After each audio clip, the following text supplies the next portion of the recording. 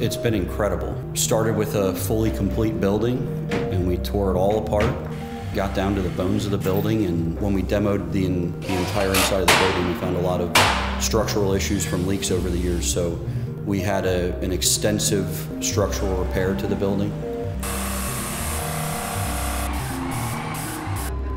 Wyomissing was built on the knitting mills.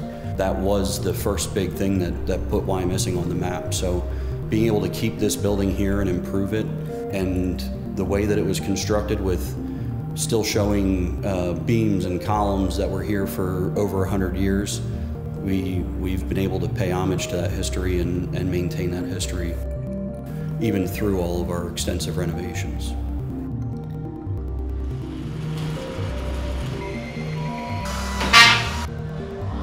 Stratix Systems is a massive company within the community. They have 2 offices that they're consolidating into one.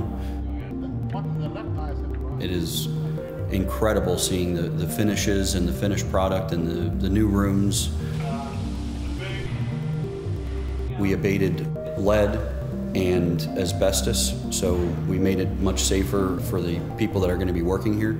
And then all of the mechanical systems are new. We've installed a new water feed to the building, all new electrical systems, plumbing systems, mechanical systems.